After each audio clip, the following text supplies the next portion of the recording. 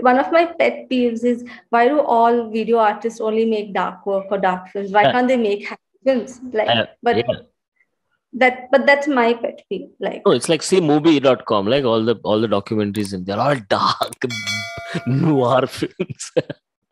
but it's also very hard to make. I think it's very hard to make movies about trauma or darkness without either sinking into that darkness or being all like positive and all, like, I call it toxic positivity, where everything gets fixed and Explain maybe that. the truth is, What is toxic positivity? Can you? it's something I say. So I mean, Yeah, so that that's has fine. to be like a red flag. Yeah, but it's like, sab acha ho jayega. Think positive. Yeah, what is this think positive? I'm like, yeah, think positive works to some extent, but then there is a reality. Like, if someone comes and tells me they are feeling anxious because of the war, and I said think positive, what is the, like, this person is anxious? There might be bombing. They're talking about nuclear armaments, two nuclear powers there. So No, this person is. but it's like that movie Life is Beautiful, no? Where that guy, they're in the concentration camp, and he doesn't want his son to go through the trauma, so he gamifies it, and he gives him a sandwich, and he jokes about it, and he's like, be happy, be happy. So it's that kind of vibe. There are positive people in the world. Hello. Yeah, there are. And I'm not, positive people can also feel difficult emotions. Yes, of course. And How somebody might feel extreme negativity, you can't somebody feel like be high on life and be extreme positive, even if the situation around him or her is super negative. so I would, okay, I refrain from saying positive and negative when we talk about emotions, because, okay, just before we jump in, what is an emotion? If you are saying something that is like insulting and I laugh, or I'm like, yay, Vaibhav insulted me, so cool. Does that Yeah. even make No, the, that's no? crazy. But Yeah. yeah, and if you say a joke, and which is clearly a joke, Yeah. and I am like, oh, I start crying. Does that? I mean, do you see the? Yeah. I'll doubt my joke. There's no sting. But then if you say something funny and I laugh and I feel good, Yeah. that means, what am I doing? I am responding to my environment. True. Correct. Yes. So let's say tomorrow, there is, let's say, like for example, like when I lost my dad, I was in throes of grief.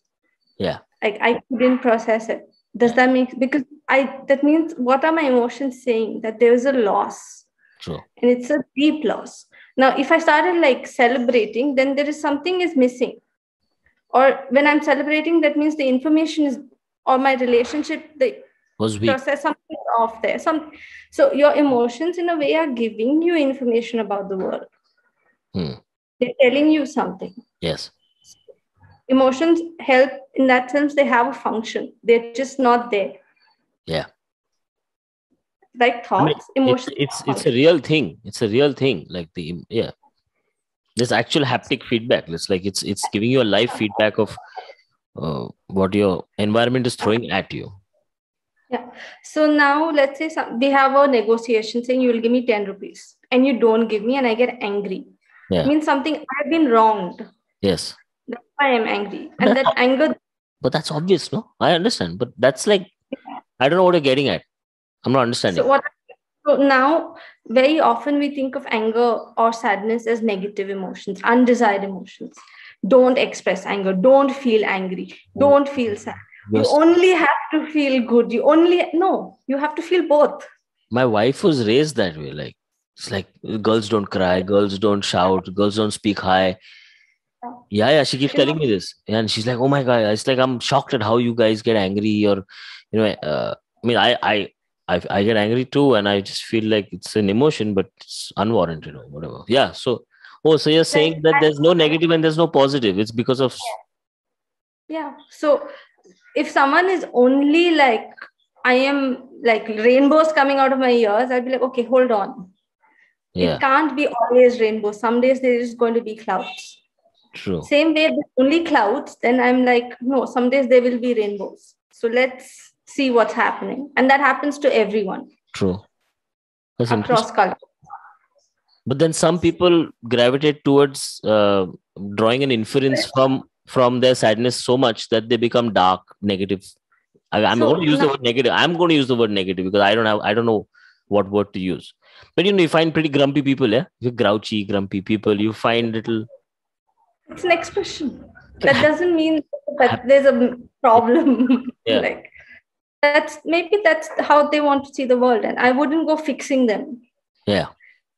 Okay. So let's come back to core question. Why is it important? I want to ask you. Are you done? Sorry. Were you saying something? Yeah, I wanted to say one more Sorry. thing. One of the things we really see is men's mental health. And because this thing that you said, no, girls don't shout. Yeah. Boys are not supposed to cry. Boys are supposed to be strong. Boys cannot have a mental health condition. Talk to me. Men cannot have a mental health condition. I have not cried, and my wife is worried about this. And I talk to me. Yes. So that, and men cannot be anxious. You're a man. You have to, and it takes so much work to just create a space to let them feel it's okay to be vulnerable. Yeah, but that's just like, then you're like, you're not going to get the work done. That's not true. Like I work 16 hours a day on this sometimes. You would cry 16 hours a day? Every day? I'm sorry? You're saying you would cry 16 hours? No, I'll work. There's so much work to do. There's so much so much hard work. And I'm so anxious all the time. I'm anxious, but I can't tell anybody because it's just work. It's like, what do I do? I have a friend who's in a corporate job, hates his job, makes good salary. That's all. That's the carrot hanging in front, the salary. And it's been raised since childhood to either join the army or be a corporate or I mean we've also been secretly trained by the whole society. It's like if there's an accident in the night, I have to be the soldier. If I'm walking with a girl, it's like I'm sometimes conscious of this. Like I feel like, okay, if something happens, then it's my job to fight the bad guys. And I have to live with that. I'm not the guy who's going to fight, but I'll have to give my life in the night if there's a fight, or if there are things that are not, I'm completely out of my comfort zone. And you're allowed to feel absolutely scared. But then you cannot say, you are conditioned to say that I cannot say I'm scared. Yeah, I have a cousin who takes care of like 5 people, and the responsibility is insane. And I feel like sometimes I hear things like women saying, I'm going to get a lot of shit for this, but that it's really tough being a mother and stuff like that. Taking care of babies in the house, I'm sure it is tough, and they have, that people do speak about it. But like I know guys who go through shit and they don't have an expression outlet. They don't have an outlet to actually say what they feel like, and because they don't talk, they don't even have the language. Yeah, they don't know the word. Yeah, I don't even know how to sometimes have a conversation with my best friend about something very private, something that I'm going through and I'm scared about. We'll just giggle, laugh, have a beer, and I'll be like, okay, I'm okay. And I think I'm raised that way, so I feel I'm socially engineered that way. But the more art I'm doing, I've started realizing that, hey, you know what, I can talk about it. But then my friends, like, I'm not an artist, and what you just said is like fucking too personal. I don't want to know. Like that's beyond. You're expressing too much. So I just want to know what's the role of art in the mental health space, and like what is like. Again, I'll come back to the core subject. Like, what is expressive arts therapy? Because how much can you express? You can keep expressing if you have to. It's like when do you say enough is enough? Like when would you say somebody's like healed, or if someone has gone through a trauma? And do you work only with people who are traumatized, or is this something like, what everyone should do, like a psychiatrist, go regularly, like how you would visit a doctor? Okay, so first thing, I am a psychologist. There are 2 professions, psychology and psychiatry. Psychiatry is from the MBBS, where they are giving medication, where they prescribe medication. Psychologists are usually more process-based, therapeutic, like talk or the arts. And a lot of times we work together depending on what the client's need is. So you're not allowed to do medicine? No, I'm not. Okay. Because I don't have a medical background. So when do you hear somebody say the right things and you're like, okay, done, this person is fixed now? Okay. So usually, not always.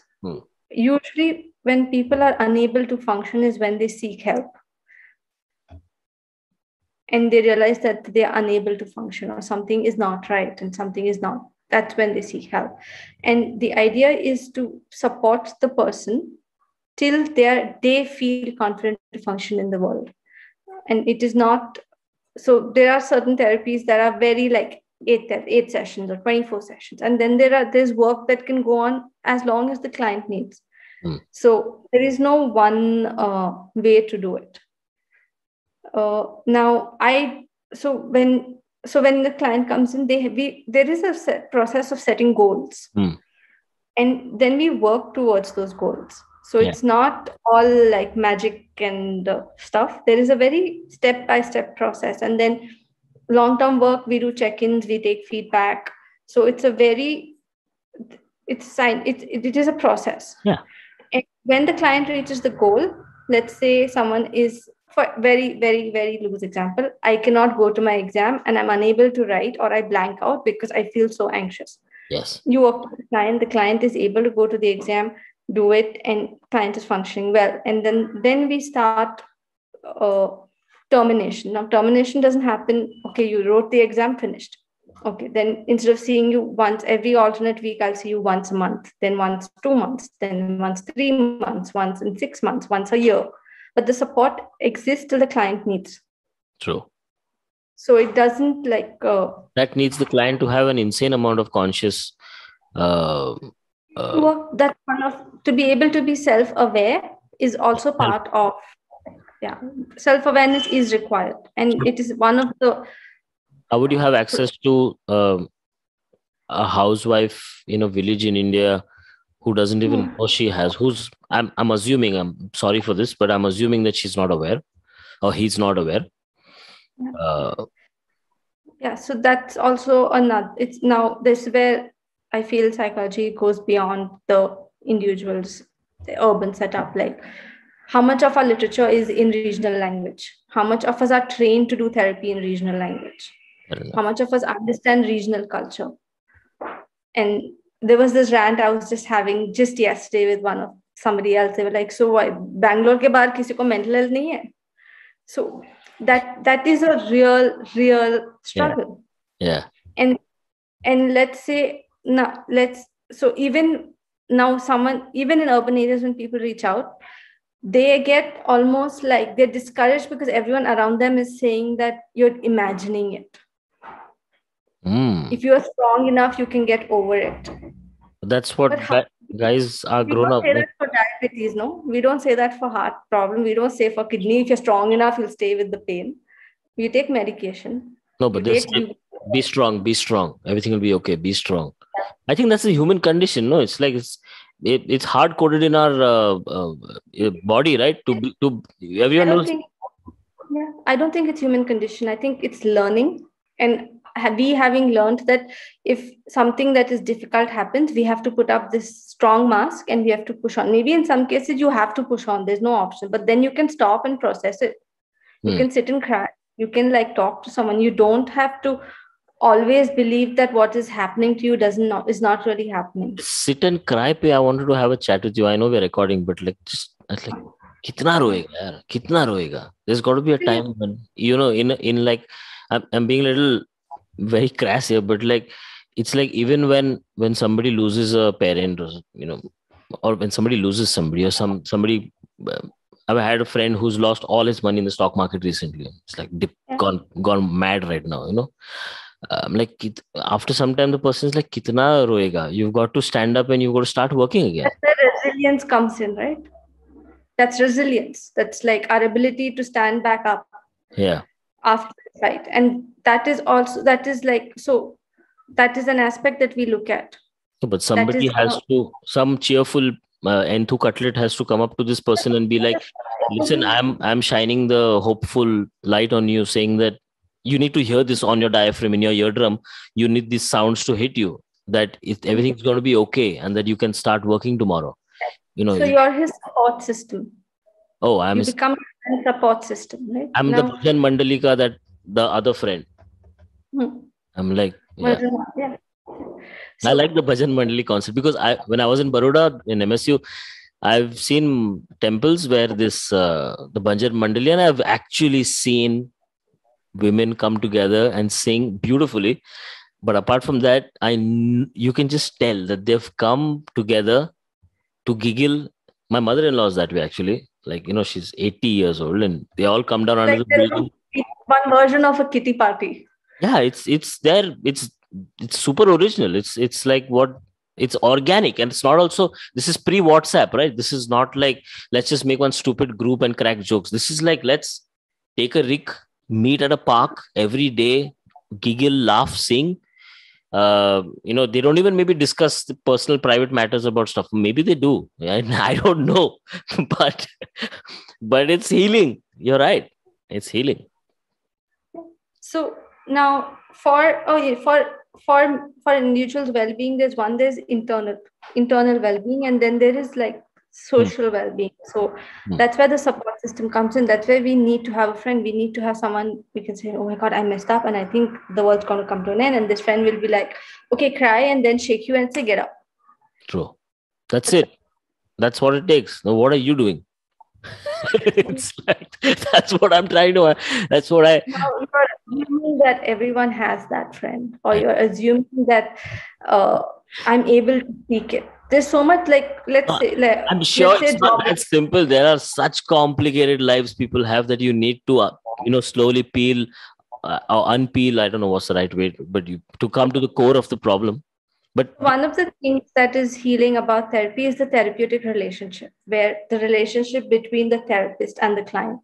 Yes. Because it is based on trust, it is based on confidentiality, it's based on non-judgmentality. So a lot of times you might be sharing things that you're really ashamed of, or you are judging yourself for, and then you're able to say it out. And that in and of itself is like, oh my, it's called catharsis. It's like, it's out there. I don't have to carry this. Yeah. Wow. Yeah. I feel like saying a few things, but it's scary, right? Because like, it's live, it's recorded, and somebody's recording. Like the other person is recording, and you don't know whether they're going to comment after you, after what you say.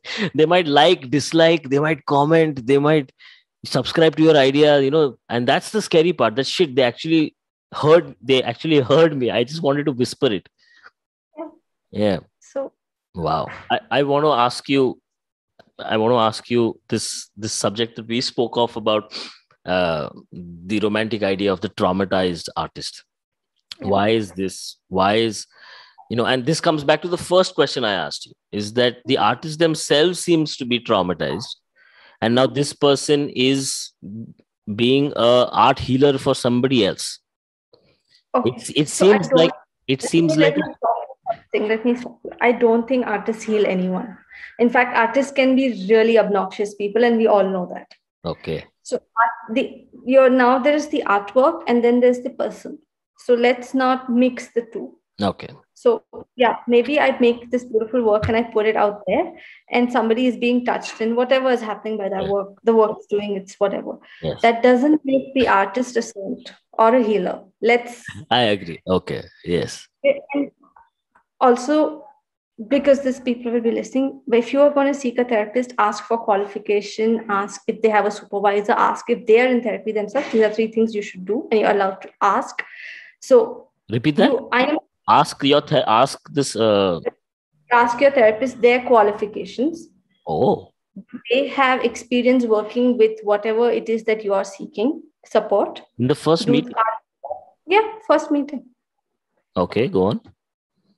Are they under supervision? Supervision is a senior psychologist who's monitoring their work. And do they seek therapy themselves?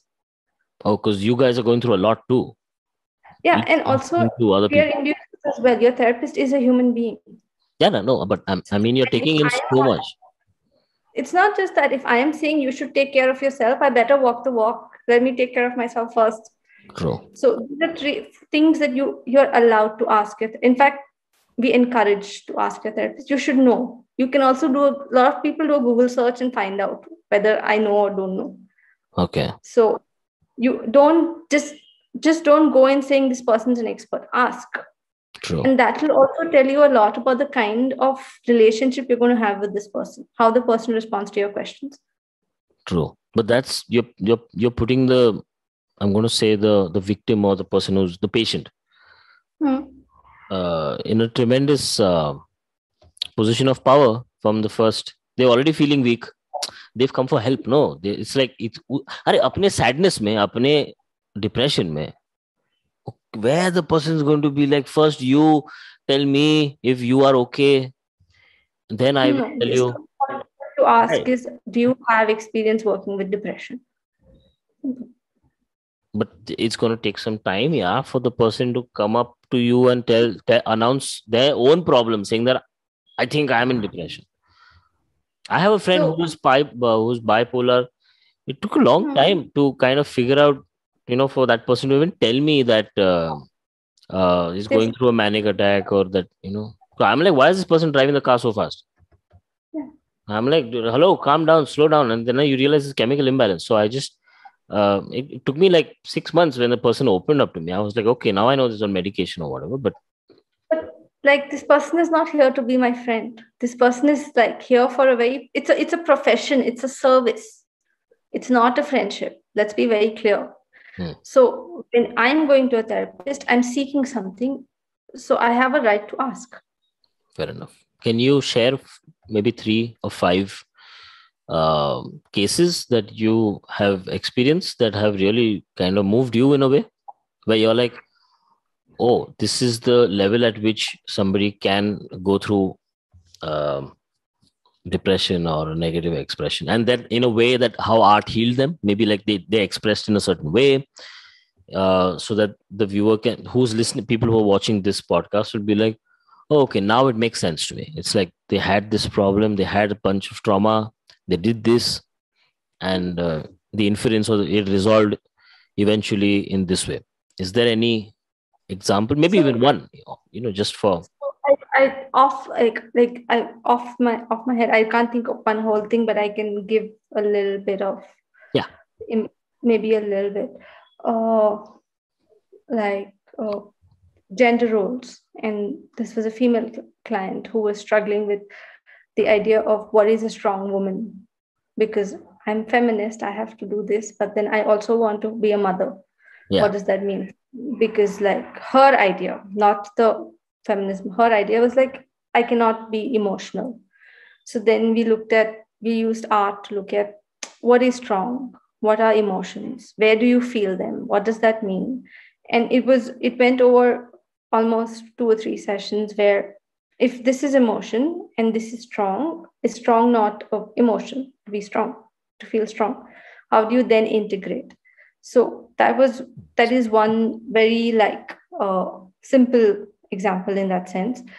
The other example I can think of is someone who was diagnosed with depression, and this person had moved to an urban area to a second-tier city, and there was a sense of loss of community. And one of the things this person felt like, this came up, we were using the sand tray. So the sand tray is a tray with sand, and you have a bunch of toys, and you can just do whatever you want with that. So in that way, the symbol of the tiger came up, and then we used that symbol in dramatic work, saying, how does the tiger sit? How does the tiger stand? Where do you feel the strength? What about the tiger is so great? So if you became the tiger tomorrow, how would you behave? You project. And you project or you absorb. And then, so projection is a part of art therapy. Projection, sublimation is when you take your pain and you convert it into something else. Can you explain projection? Now, there are people, I understand, but there are people who don't understand it. So can you simplify? So for example, like one of the things that we do, like, let's say I have a bunch of postcards, and I will ask my client to say, which one is the one that you are drawn to. So they'll pick, let's say they pick up the symbol of the tree. Now, the tree could be a symbol of something for that client. So then we look at what that symbol means to them. Now, the training here is not the art. The training is here first not to interpret the artwork, not to project my understanding of the tree onto the client's understanding of the tree, to be able to understand where this tree means to the. How is this tree here now? Who drew the person drew the tree? They could have drawn the tree, or they could just be an image. So I have a stack of images that is just lying around, and sometimes they'll pick up and say, oh, this image is really standing out today. So what about the image is standing out? Okay. Self-portraits are very powerful. We do a lot of self-portraits. How are self-portraits powerful? I find that interesting because, the whole history of art is filled with self-portraits, and people have analyzed self-portraits left, right, center. Nobody knows what's right. I don't know how can you put your own interpretation over somebody else's self-portrait. How do you do it? So one of the ways that I have done it is, once the self-portrait is made, ask the client what they see. And then, so it's always the world, the view is, you have to understand, it doesn't matter what the drawing is. Ballpark, what are the answers you're expecting? Now, I know you're not expecting anything, but you're not supposed to expect anything. But like when you say things like, what do you see? It's such a random question to me. Like when someone does a portrait, you'll be like, एक तो मेरे से करवाया, अभी you're making me work again and asking me what you tell me what you see. No, it's like, why are you asking me what I see? But strangely, they are willing to speak. People. Okay, no, yeah, I'm sure. So what are the answers you get? I've gotten, honestly, I can't put it in a box, or I can't say this, but like the same image has brought out different expressions or experiences for them. Sure. So it is very hard for me to answer your question in a one line. No. So there was a time in my life when I was like, to make a quick buck, my side hustle, had an art studio where some kids and some people used to come home to do art. When I'm painting in my studio in Pune, I was like, okay, I'll take class for you. These people came up to me like, you're an artist, just take art class also. So I was like, okay, no kids. Kids get to, like, it gets crazy. Like in my studio, I didn't want kids around and throwing stuff around. So I took only 14, 15-year-olds. So these 2-3 guys were there who wanted NID admission or something like that. So they were like, just to time pass. So I was like, okay, I had a beautiful bunch of books. So they were drawn to self-portraits. So I asked these guys, that's an amazing thing. I like self-portraits myself. I said, that's the mirror, do a self-portrait. This kid, one of them, he drew him. There was a guy and a girl. So the guy drew himself so fat, so chubby. This guy was like a footballer. And he drew himself like with big jowl cheeks and like and I was like blown away. I was like, what the fuck have you drawn? Like, I asked you to draw you in the mirror. I've not asked you to draw some Ronaldo, how he looks now. Okay. Or like some, some, I don't know, Ronaldinho after a lot of drinking or something. I've asked you to draw you. This guy's self-image is completely blew me away. I was like, he's like, no, that's me. That's how I see myself in the mirror. And I was like, okay, I don't know how to take this forward. I got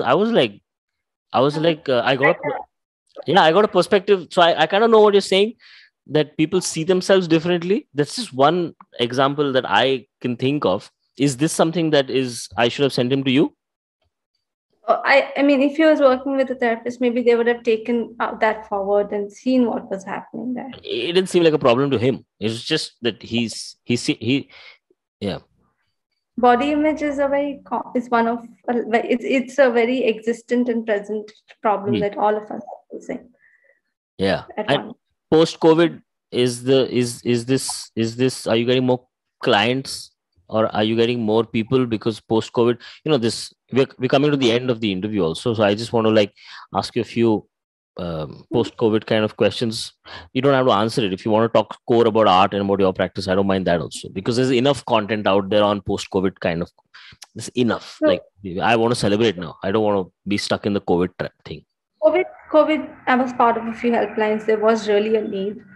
I don't know if it is post-COVID, if there is post, like now that people are stepping out. It was like an existential crisis, and there was need. Yeah. Can't hear you. So Yeah. It was when COVID hit us, especially, it was an existential crisis. We didn't know what was happening, and there was need.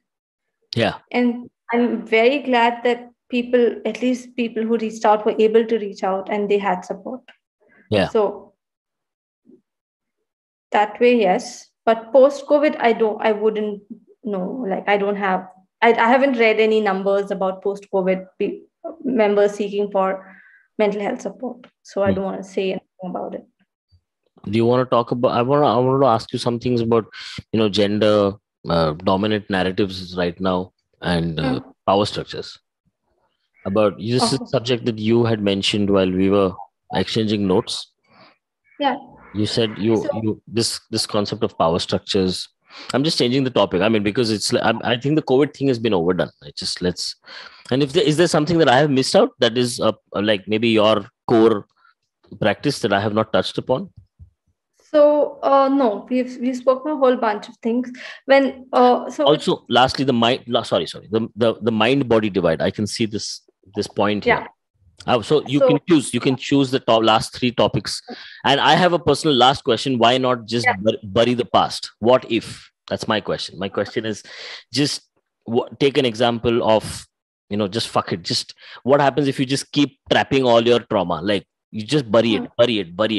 You just go ahead in life, just skimming it. So three great topics: the mind body divide, power structures, dominant narratives right now. And my last question would be, unless you think of anything else, about coffee can trauma. Just keep putting trauma one by one inside. Okay. So the mind body divide is also why art therapy really helps, is because can you explain that first? What is mind body divide? It's the Cartesian problem where, the brain or the mind was considered to be more superior to the body, or we thought the mind controls the body.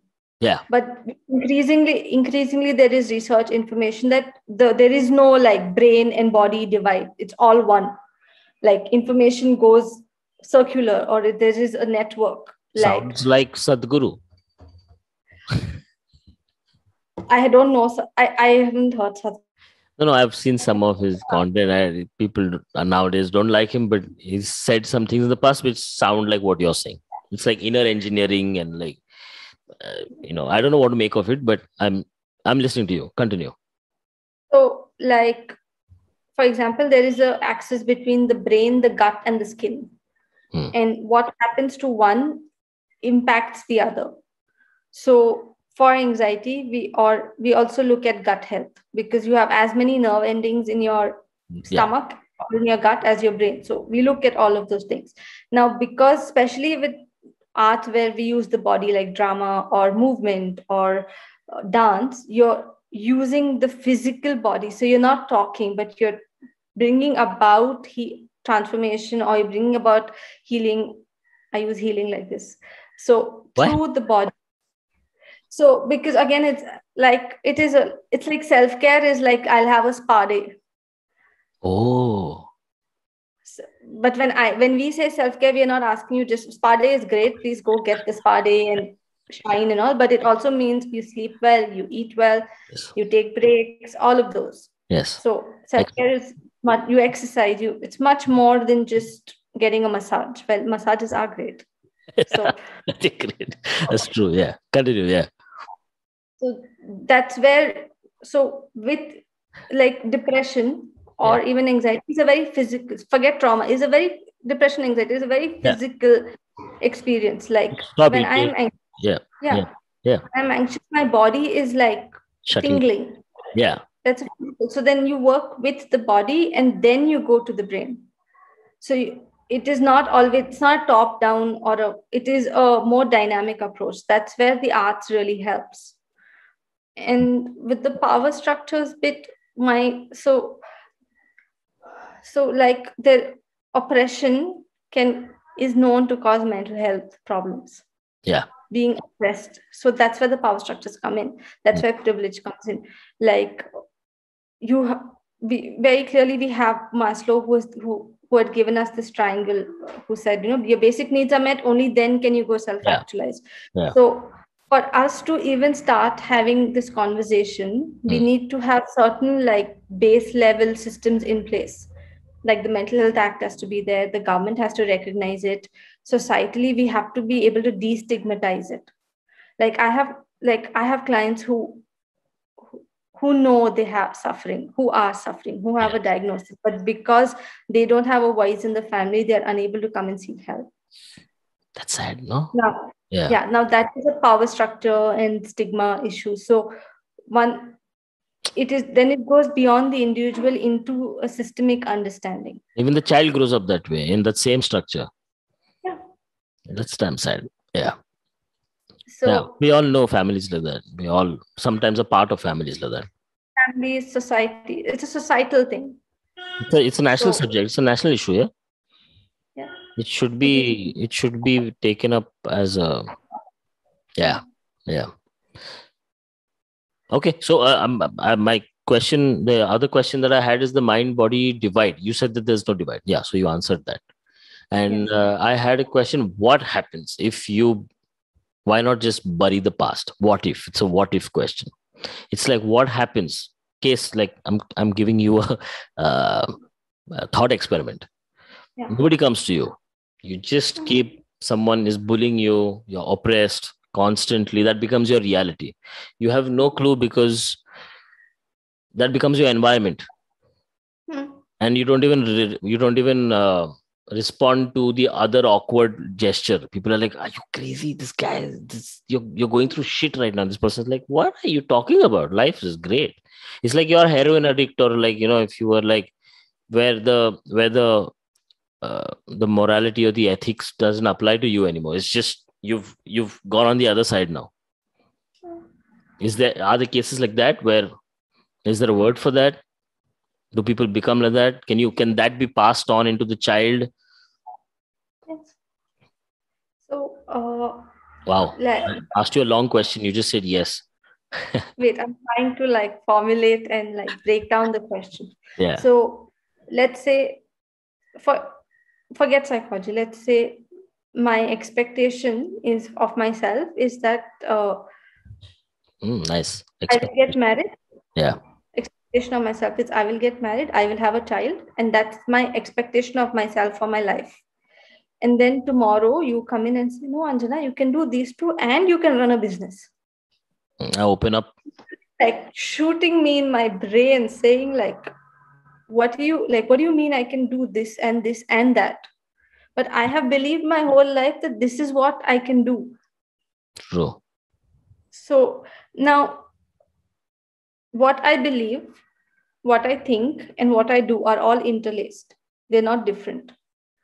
So that is what you see in psychology as well. So we look like my thoughts, my actions, and my emotions are interlaced. I think something, I behave a particular way. I feel something, I rationalize it or I understand it in a particular way, and I'll behave. So they're all like domino and impacting each other. Now, what happens when someone like that comes? So we see that a lot. It's for everyone. So we are looking at when you have to change a pattern. So maybe my pattern is that I know I'm not supposed to drink more than 3 cups of coffee, but I end up drinking 10 cups of coffee a day. Yeah. How do I change that pattern? So there is one is the understanding. Neurologically, the more you do of something, that brain pathway is strengthened and the more you're going to repeat it. So then it is about breaking those behaviors. Physically. So then you can either activate it by manifest it by a physical shift. But you have to be aware in all this, no? Yes. So you're coming because something is amiss, right? You feel something. You might not know what is wrong, but like, for example, and so I'm also curious, how does all this stitch together in expression? How do people express themselves? Can you give me one example?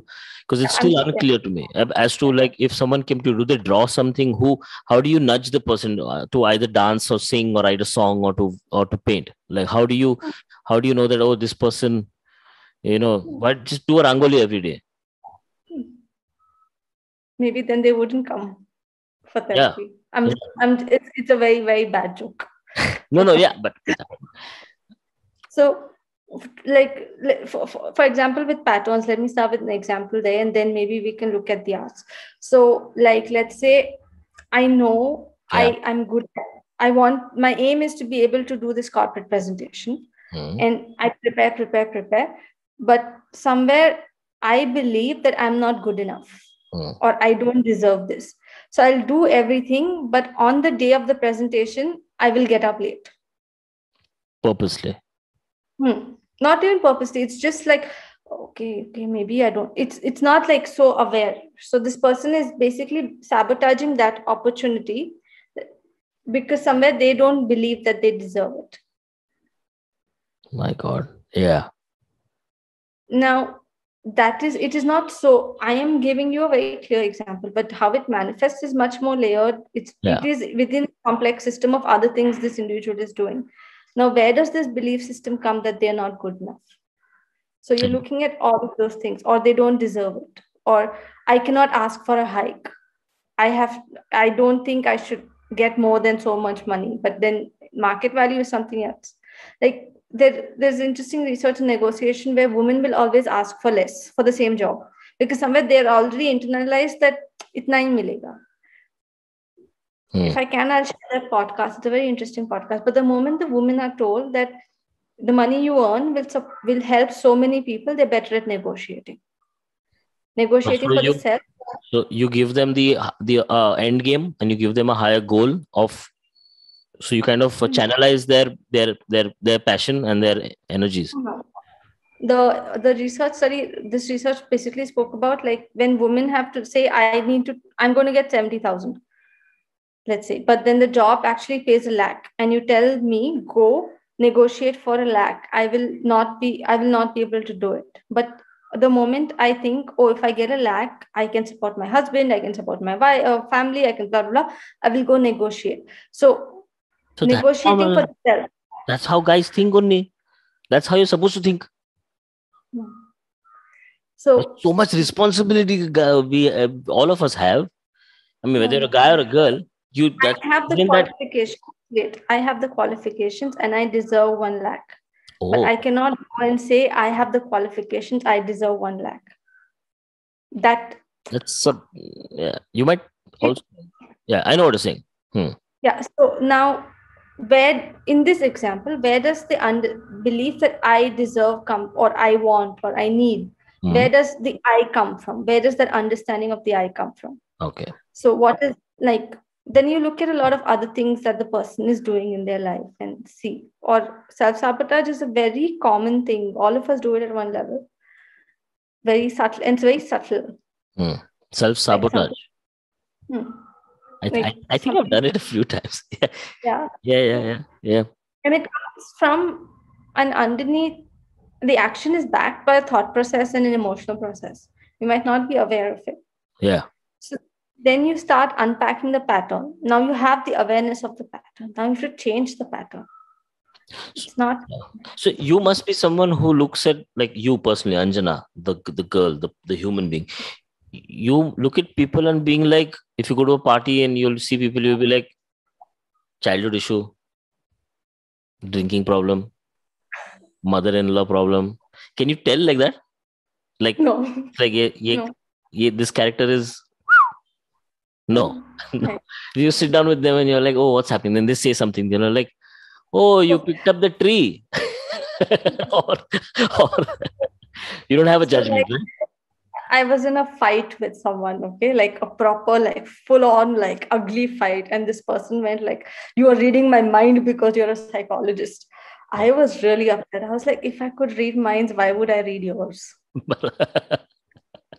So no, sadly we can't read minds. It's about interpreting, it's about breaking it down.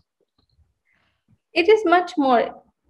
You understand? I'm not interpreting. I'm just being. I have the scientific or the training, and then I'm just waiting there with my training is not to judge. True. My training is actually a lot of self-work, saying where is my judgment coming from? True. What are my belief systems? True. So that is part of work. And in parties, I just switch off. And if people come and try to talk to me, I say, I'll give you somebody else's number. You please go talk to them. I'm here on a work party. True. And if this is not, I was please. right. That's true. Allow me one last question. One last. Then I will ask. Then I'll ask you to subscribe. Ask you to say subscribe to Artistic Plus and all that. Okay. My one question to you is, I just wanted to ask, because this is an art channel. Artists listen to this a lot, right? We have a lot of artists. So I need to throw this question in. It's like, do you think artists are doing I know. Are you updated with the contemporary art scene? Do you see that there's a lot of dark works coming out? So my question to you is, do you feel that artists help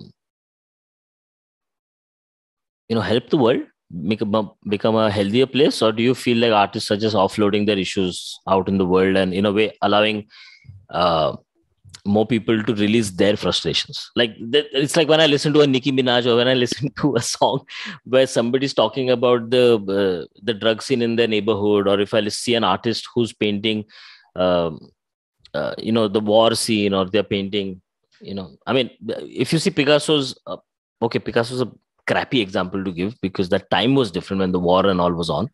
But even during peacetime, artists still associate with partition, or they have maybe they're going through it, but they have an opportunity, or they have a choice, right? And so then why I'm asking this question is because the younger generation who watches the channel, right, they are in peacetime. They're born in a peacetime.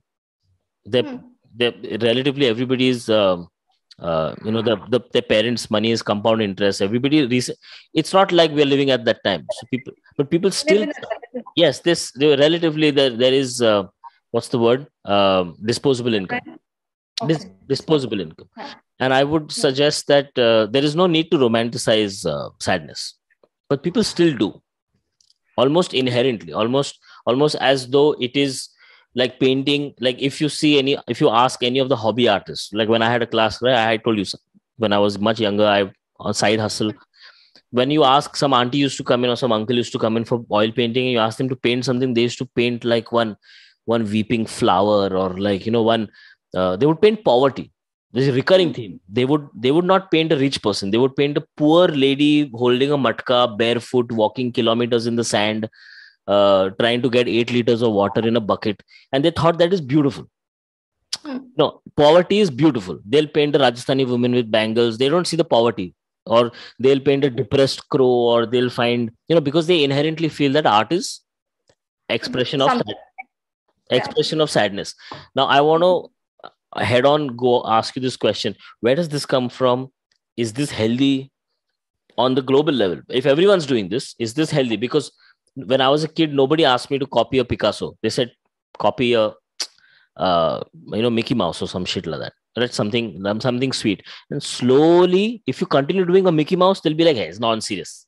He's not an artist. He's a fucking comedian, right? But you need to take your clothes off. You need to be sad. You need to kind of expose yourself, your vulnerabilities. You need to paint. I'm not saying all of this. I'm saying these are like the things that are coming back to me whenever I remember my childhood, where all the uncles, aunties, the whole world in general was like, "Arey, तूने अभी तक कुछ ऐसा intense नहीं किया तूने." It's like, so it's that kind of where I'm coming from. It's a pretty crappy place, and I know people who have authentic, nuanced expression and ideas.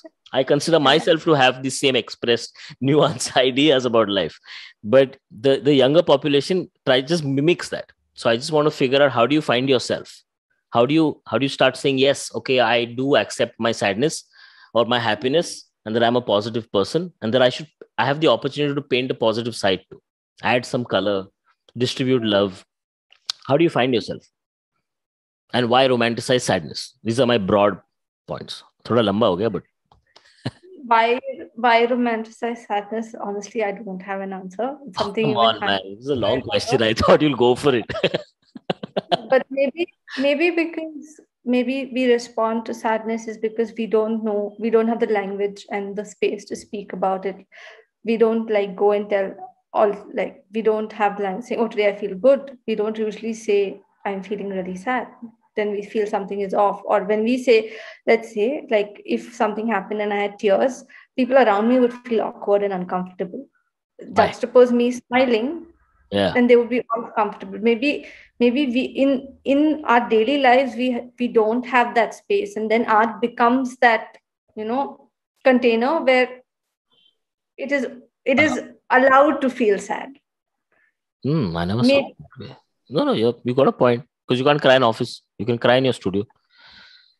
No, you also, it's just if we don't, like, I don't know how to explain. Like, when someone starts crying, we start panicking. We have to fix this. It's not like maybe this person is crying. Let me just sit with this person. Once they stop crying, I can check kya hua. Maybe they just needed to cry and express it. But we feel awkward when the other person is crying. We get worried. We get anxious. So we're not, but if the same person is laughing and joking, we are okay. So somewhere that expression is allowed and sadness is not allowed. And maybe it gets allowed in this medium, in the world, I'm saying. So, like. It's pretty, that's a good point. Yeah, it's a good observation. I never saw it that way. I'll use that in another party sometimes. I'll say that. I'm like, do you know this? That was a good point. Can you, please, we are at the end of the podcast, unless you want to say something more. I don't have anything. If you feel like you have missed out on a point or something like that, can you please look? Can you look into the webcam, and can you please ask the whole world, 50 years from now, to subscribe to Art History Plus, to say thank you, say what, say it, and say however you would say it. Like, comment, and subscribe. It's important. Yeah. So I feel okay. I can add a little bit of what I want to say, and look in that black camera and say it. So it looks like you're looking straight into the camera. Okay. So what we spoke about with Vaibhav, or what both of us were discussing, according to me, is really touching the surface. And there's lots more. There are lots more questions. Anyone interested in research just needs to Google, and you can find tons and tons of work that's being done in the contemporary urban Indian or rural setup of India. Having said that, I really enjoyed today's conversation, and I hope you guys enjoyed us chatting and ranting and complaining and laughing. So like, comment, subscribe to Art History Plus. And the thing I said about mothers being a tough job or something, don't hold me against that in the future. Okay, I said it kind of in a way to come to a point of how men don't get expression. I just thought about that. It's been playing at the whole podcast. I'm like, someone's going to take this clip out and going to screw me over in the future with this. It's a sensitive subject these days. I don't know. It's in, people have been discussing this. And also, continue. I don't know if you want to add this, but then, like, with mothers, we are looking at postpartum depression and postpartum anxiety, but that doesn't get recognition. Then something is wrong with the woman. They should just be happy mothers, and they should be like, oh. Yeah, that's the real thing, right? Chemically, if women go through a lot, I have someone in my family who went through that, and it kind of scares my wife too. Also, it's scary, right? Scary.